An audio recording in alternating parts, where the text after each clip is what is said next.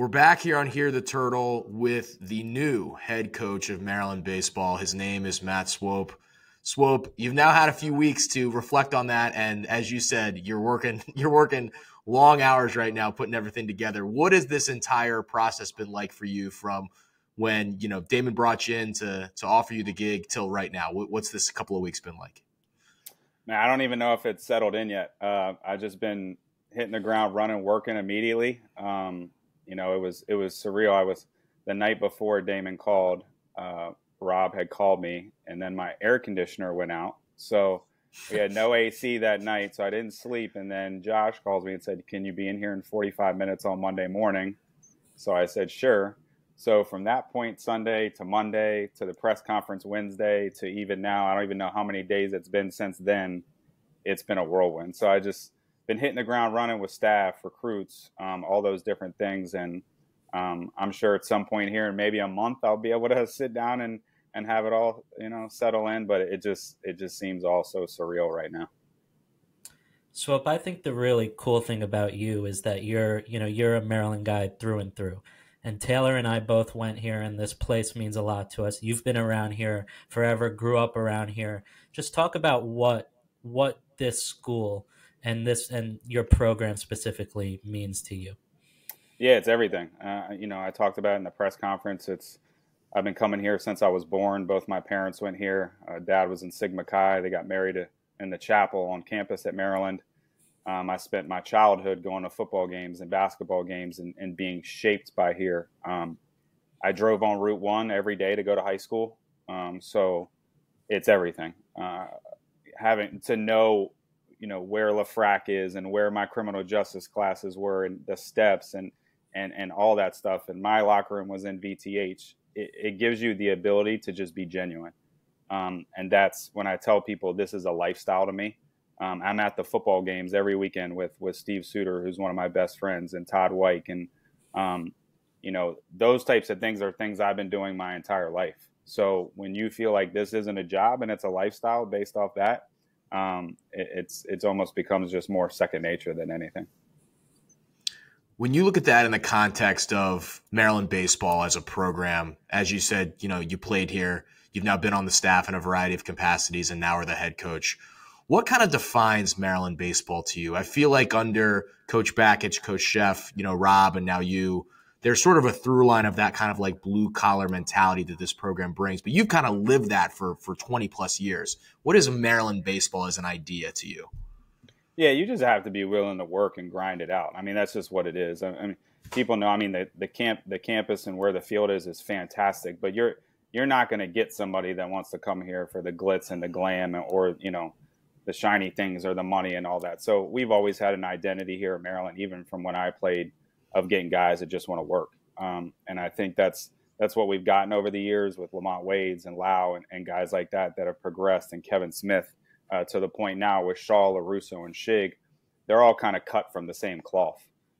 They're interested in how you're going to make them better. And, from a standpoint of having a great experience at school, but how you're going to develop them on the field and have them help live out their dreams. And I think we've done a really good job of that. So, I don't really like the cliches of the blue collar and all that. But, when you're going through the recruiting process, we give homework assignments. We make them work for it.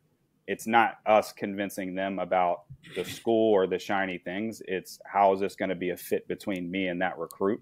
And are they willing to put in the work? Because if you don't have trust early in that process, you can't be hard on them when you're here.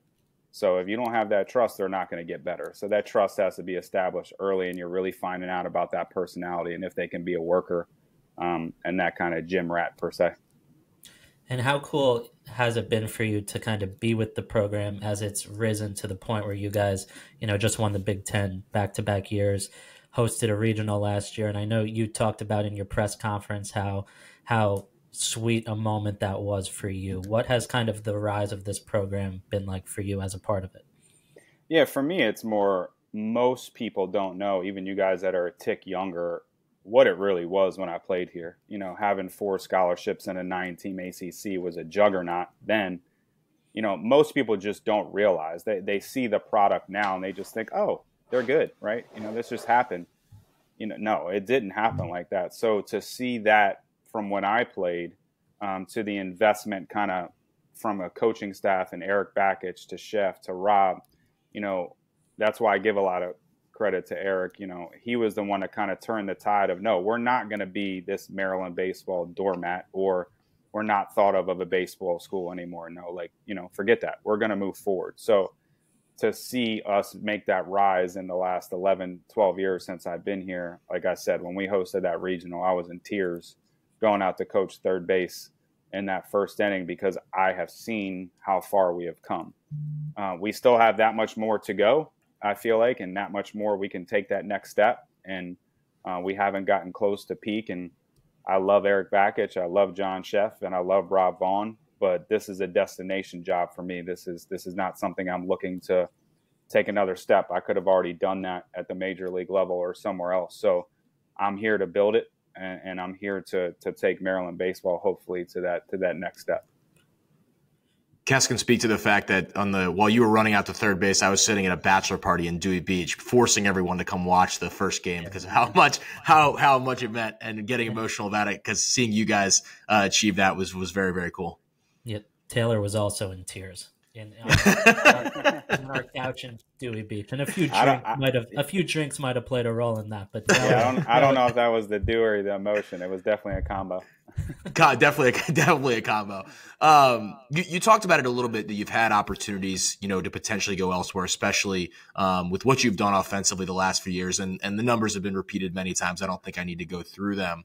But I'm interested in sort of the origin of your hitting philosophy and how you've gotten it to this point where it seems like you guys are able to bring, Elijah Lambros is a great example. You guys are able to bring someone in that has the raw talent, that, was highly regarded, comes from South Carolina, and you were able to kind of piece together what he needed for himself specifically. What has that process for you been like? Obviously, you were a great hitter in college and have watched a lot of guys and learned on a lot of people, but how did you kind of bring this philosophy into the fore?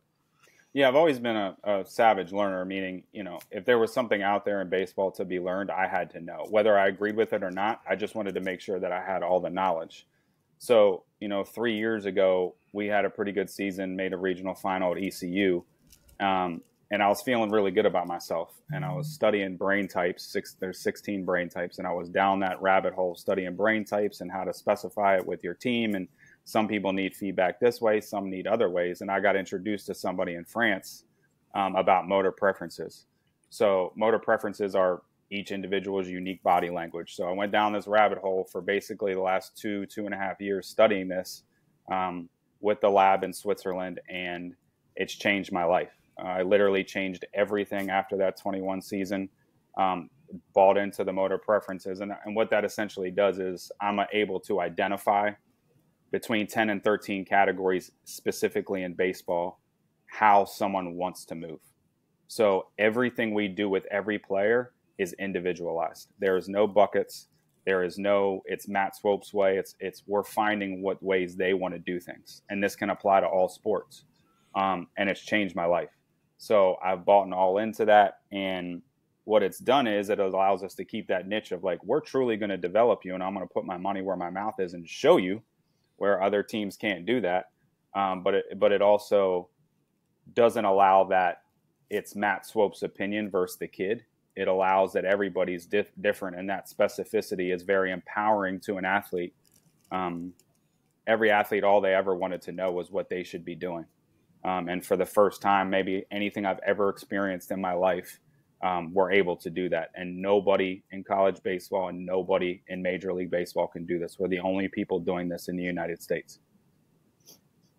I'm interested. So let's, your big guys this year, LaRusso, Shaw, Schliger, talk about how, so you're individualizing things for those three guys. What's different about what you're doing for your, top hitters on the team? Yeah, so they're all different. So Shaw and LaRusso actually have similar profiles. So Shaw and LaRusso prefer the weight in their 4 feet, kind of like Taylor Smyth. You're not going to get – no, you do. You're very aerial. No, you're no doubt.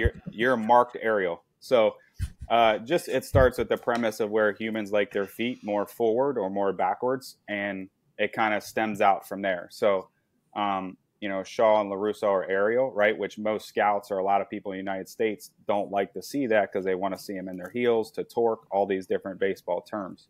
So they have similar profiles in that, but where they're different is one prefers their members close to the body, one prefers away. So that's going to show where their contact point is.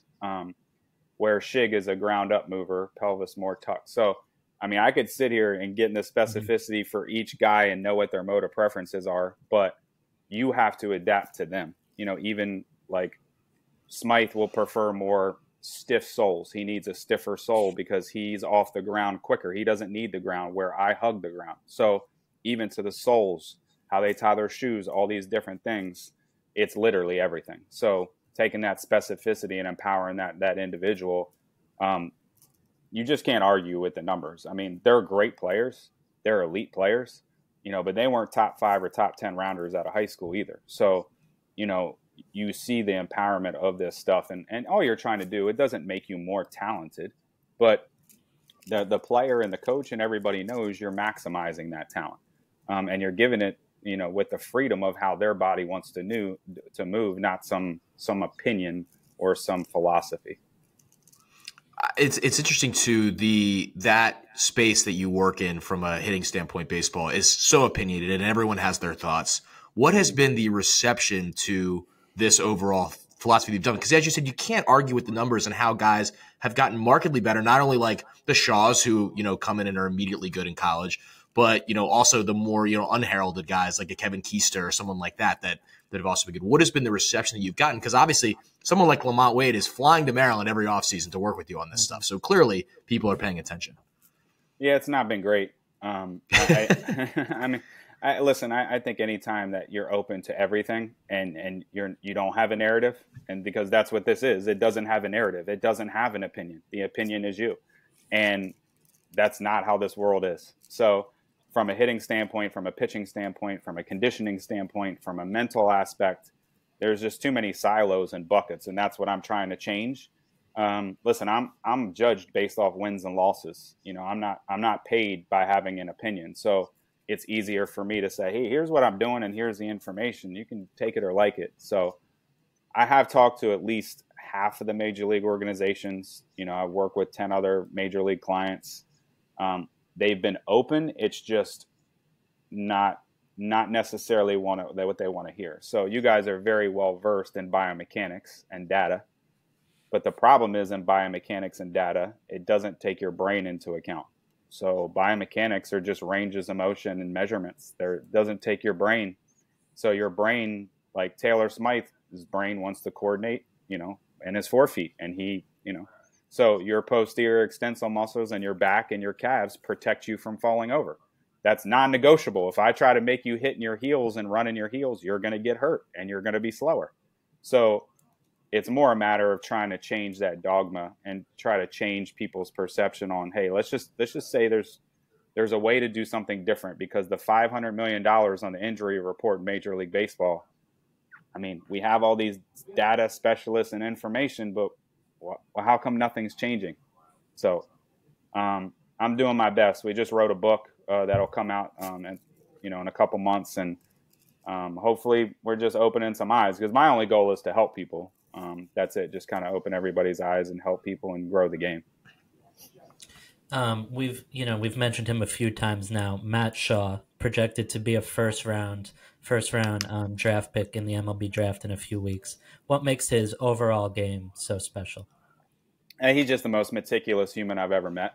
He drinks honey 11 minutes before the game starts. He probably can tell you exactly when he went to bed for the last month. It's the most deliberate thing I've ever seen. So he's meticulous. He cares. He's passionate. He's a great human being at that. I've never seen, so I took it for granted this year because we had some good players, but I would look over and the kid is just even keel. I mean, the entire season, every game up or down, he's rooting for his teammates, even when he strikes out. That is not easy to do when you're the Cape Cod League MVP and you're projected to be a first rounder. I don't care who you are. That is not easy to do.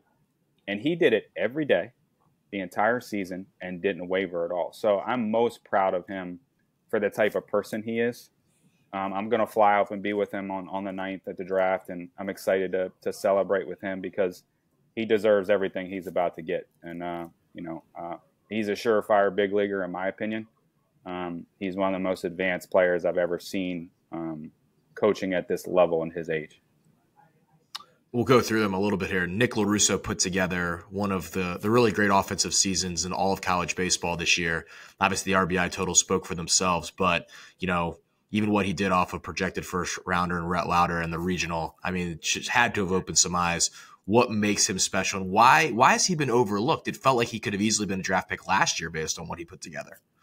Yeah, I think, when you come in that lineup, I mean, we had probably the greatest offensive year in the history of our school, and you can argue this year was comparable, but sometimes it gets lost, right? If you're the best player on a team and you hit, 330 with 16 home runs, you're like, that's a draft guy. That's what he did. I mean, that guy came, transferred, and hit fourth every game in the best lineup in Maryland baseball history.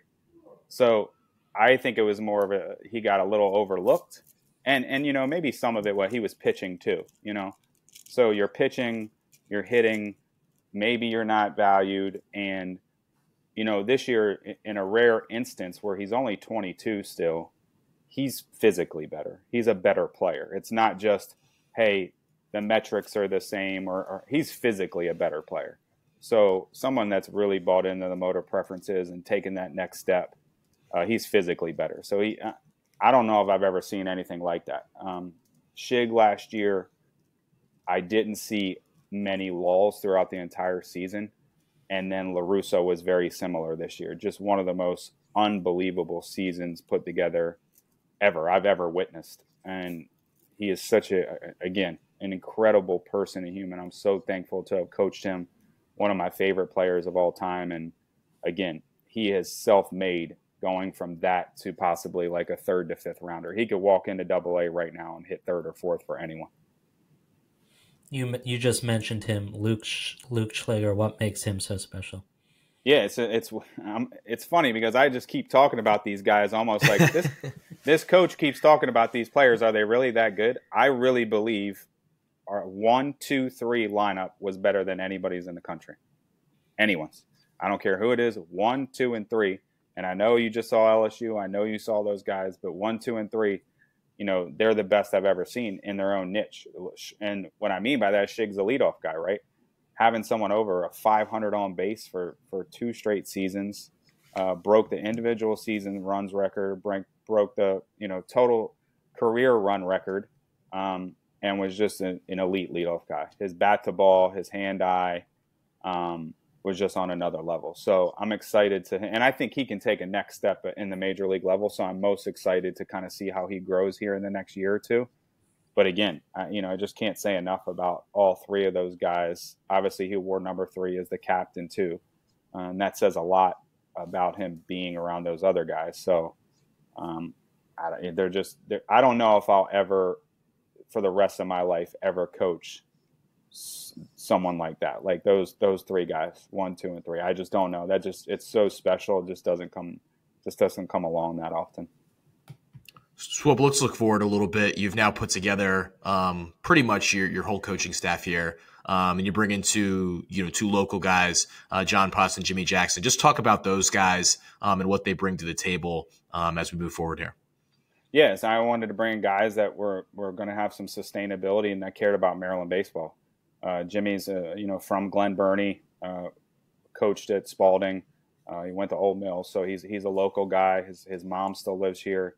I think that matters. He grew up wanting to come here. He grew up a fan of Maryland. It didn't work out for him, but having guys that want to be here. So excited for just that part of it. But obviously, being an associate head coach at JMU, he's earned it. Producing some big leaguers at JMU is not an easy thing from a pitching staff. That shows his prowess to recruit and recognize talent and then develop it as well. So, he was a no-brainer. One of the first people I thought of, obviously, when I thought I may get the job. And then again, just Johnny Potts is someone that's a local guy. He started the college baseball team at Wilson College and been a head coach there for 6 years. So he's literally had to build that. And when you're talking about D3, it's really hard to recruit that because all these guys want the D1. They think they're this.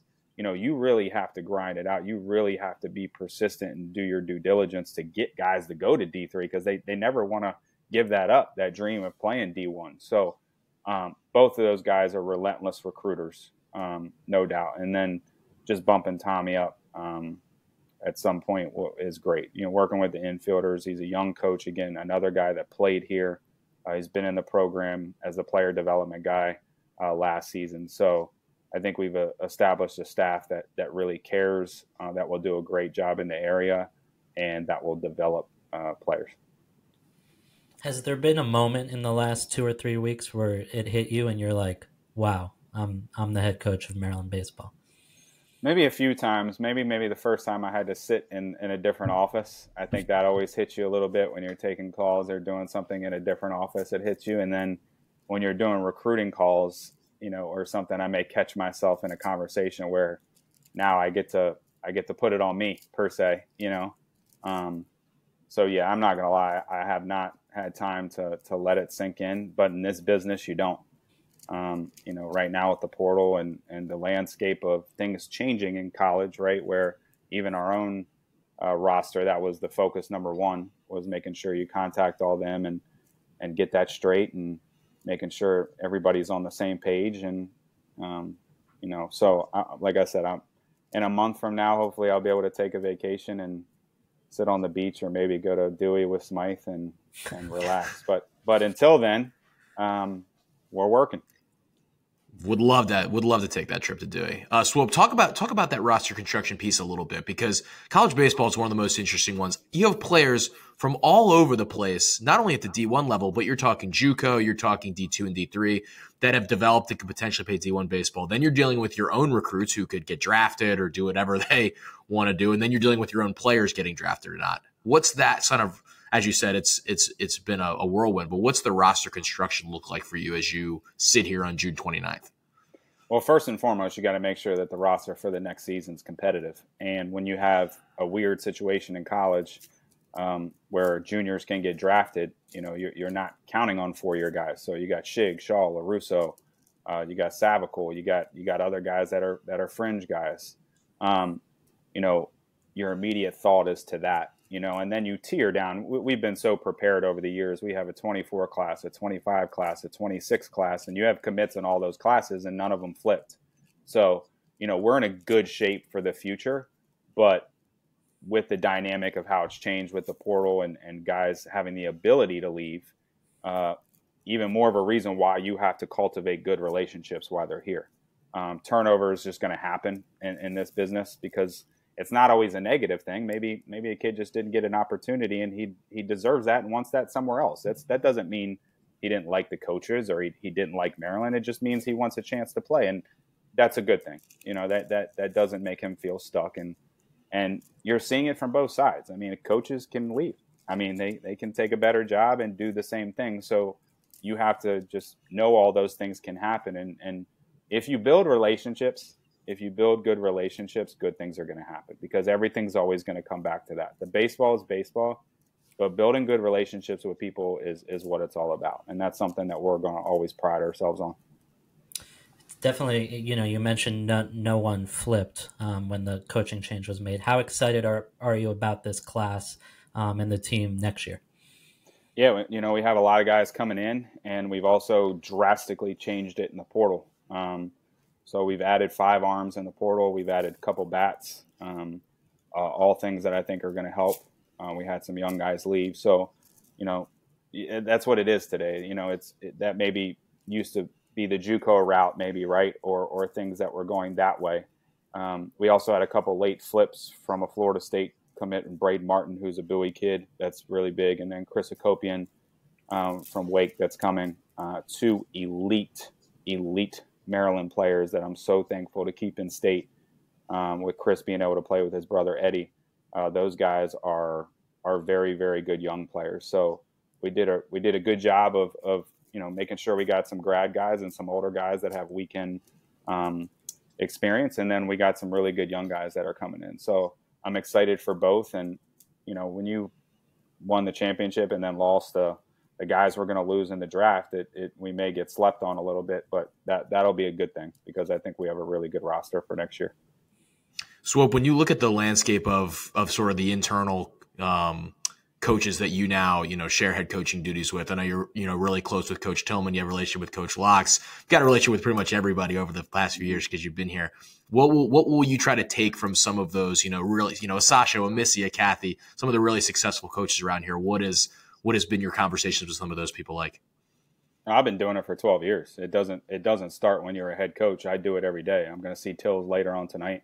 We're going into an event together, and that's part of what I'm talking about, where I prided myself on. I haven't waited to be a head coach, having these conversations with all these head coaches. And Locks' first job, I was actually playing here when he was at Maryland. So I've known him since then.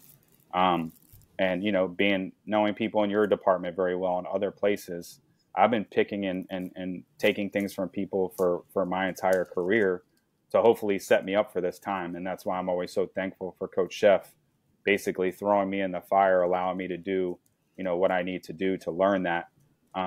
So yeah, I've been doing that for 12 years. So maybe in a little bit of a different sense now with more specifics on NIL and conversations that may need to happen to grow that, or we're still in the beginning stages that they can help me out with. But yeah, that's kind of been what I've prided myself on since being here. You definitely have a unique perspective on this because you've been around for so long. How have you seen this athletic department grow? Yeah, I think first and foremost, from a baseball perspective, there just wasn't really the commitment. Just because we weren't good. I'm not going to lie. If I'm an administrator, why would I really invest in something where it's not coming to fruition? So I think that change coming from Eric's passion is what I'm most thankful of. We've done a lot, from the field perspective to the indoor that's about to be built, to bringing in stands for a regional, to, we know we need to improve upon some things, but it's definitely in the conversation now where, 12 years ago, anybody that probably mentioned Maryland baseball was probably like, why haven't they cut that program yet and saved the money, type of thing. So the administration's done a good job. I think as a whole, you've seen College Park drastically change. 20 years ago when I went here, it was the same town for literally 30 years. Nothing changed. So even from that standpoint, the campus growing, the downtown area, the growth, you see the profile of the academics go from skyrocket to a top 20 public school in the country. I think all those things coinciding with the commitment from athletics and the facilities and all that, it's just no better time to be a Terp. So the one thing I always give credit is we're still trying to grow, even as a university. And that's something that's really important, I think, for, former players, alumni, fans, and whatever. So I'm just excited to kind of see where we go in the next 5 years. Give us your favorite Maryland game you've ever attended. My most memorable 2 games was, my first one was, I think I was 9, and it was Maryland basketball versus LSU. And at the time, LSU had a person called Chris Jackson, and he was lighting up the college ranks, who people that are my age know ended up being Mahmoud Abdul-Rauf in the NBA. So that was my first game that LSU was supposed to be really good, and it was a thriller. And I think LSU ended up winning by 1 or 2 points.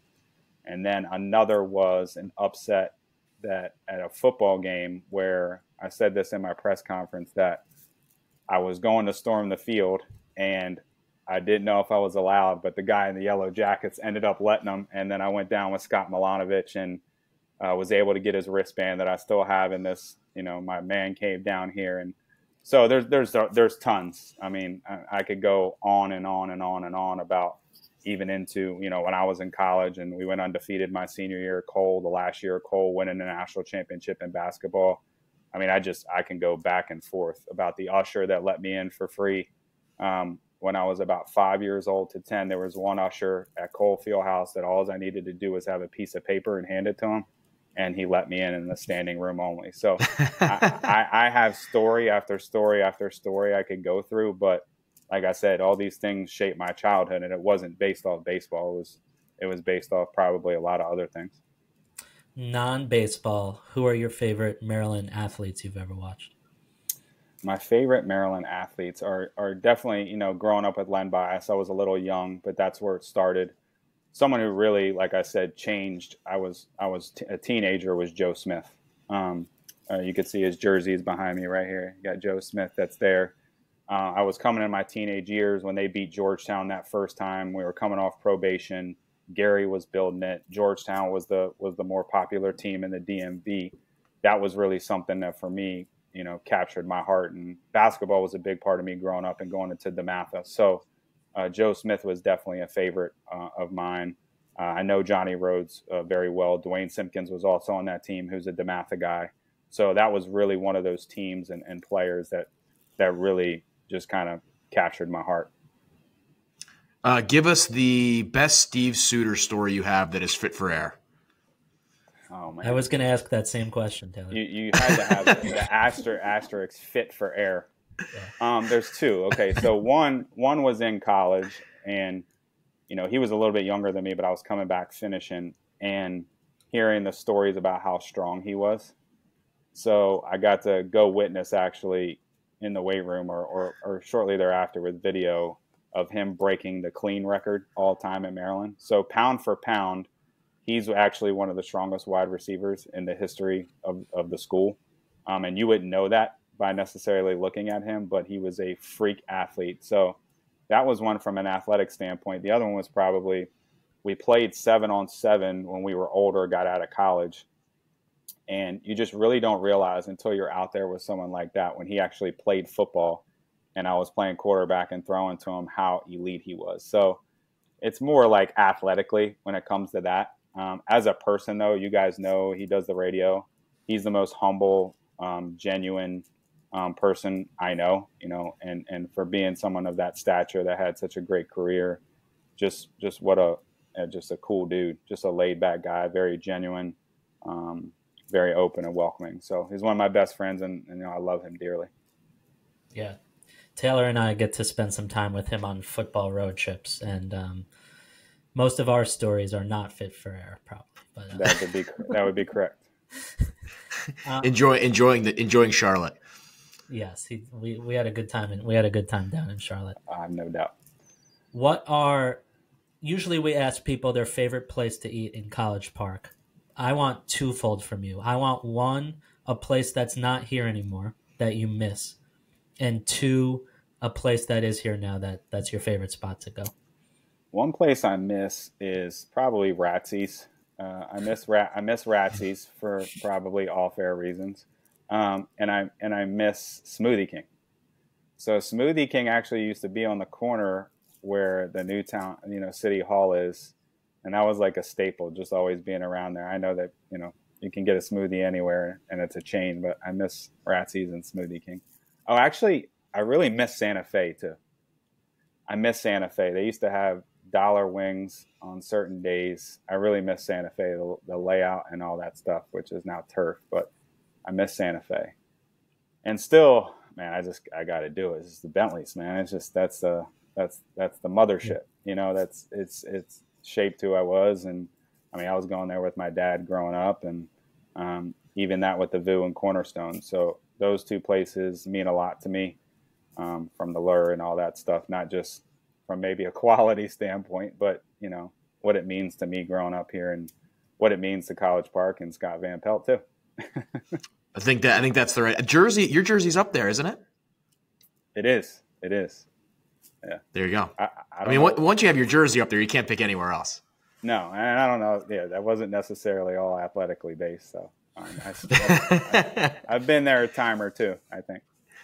A good way to end it. Swope, thanks so much for coming on. When does the book drop? Plug that real quick. When is that coming out? Yeah, it's in the editing process. That's one thing I've never dealt with before, was getting that edited and then publishing. You have to self-publish and do all this stuff. So hopefully a couple months. We're trying to expedite it right now, but excited to kind of share the world with what we're doing with Motor Preferences, and looking forward to it. That will be very cool. I'm excited. I know Maryland fans are very excited for the Matt Swope era as head coach and all that you've done and contributed to the program and to the school over your time here. Thanks for coming on with us, and good luck the rest of the summer continuing to drink through the fire hose, as you said. A lot going on. Thank you so much. I appreciate you guys having me. Thanks, Swope. Great job, man.